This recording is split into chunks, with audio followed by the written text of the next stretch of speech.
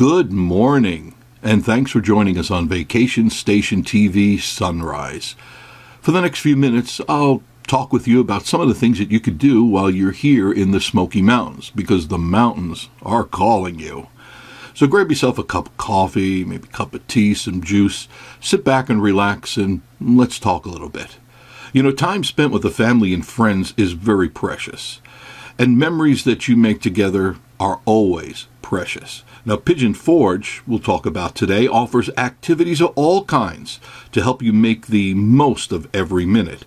And I'm just going to give you a sampling of the things that you can do and experience while you're here. With so much variety, your best visit is always your next visit.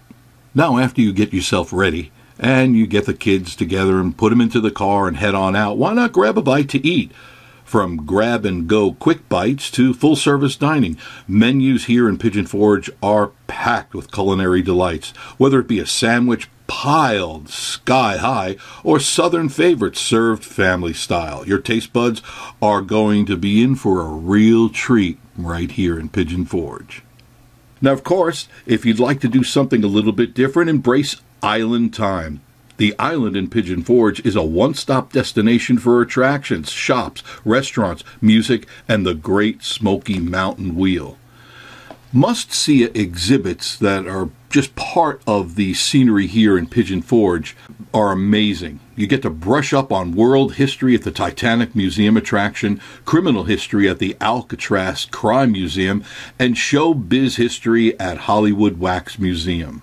If venturing off the path is what you'd like to do with your family, Pigeon Forge is just a stone's throw away from the Great Smoky Mountain National Park, and America's most visited national park is filled with adventures that will attract any outdoor lover.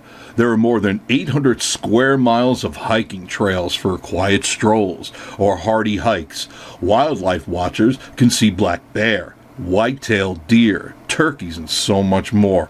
The park contains more than 1,500 kinds of flowering plants, more than any other national park.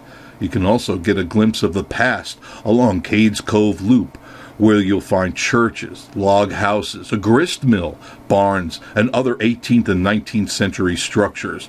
As you can see, the Great Smoky Mountains National Park offers you and your family a wide variety of things for you to do and enjoy, because memories truly are made here in the Smoky Mountains. And I do want to thank you for joining me on Vacation Station TV Sunrise.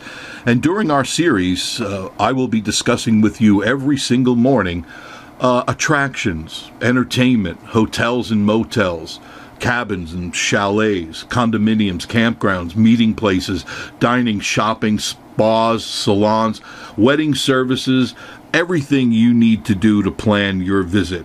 So make sure you join me every morning at 6 a.m. for Vacation Station TV Sunrise. And I'll see you again tomorrow morning.